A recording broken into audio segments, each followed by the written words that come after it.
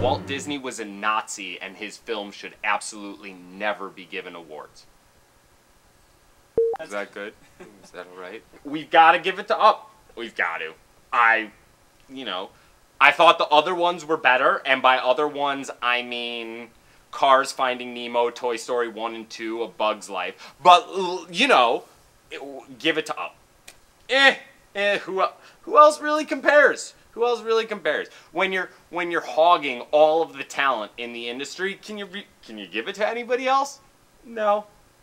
Everything else is kind of meh. Oh, Coraline, Neil Gaiman, you're swell. No, we gotta give it to Lost. Up.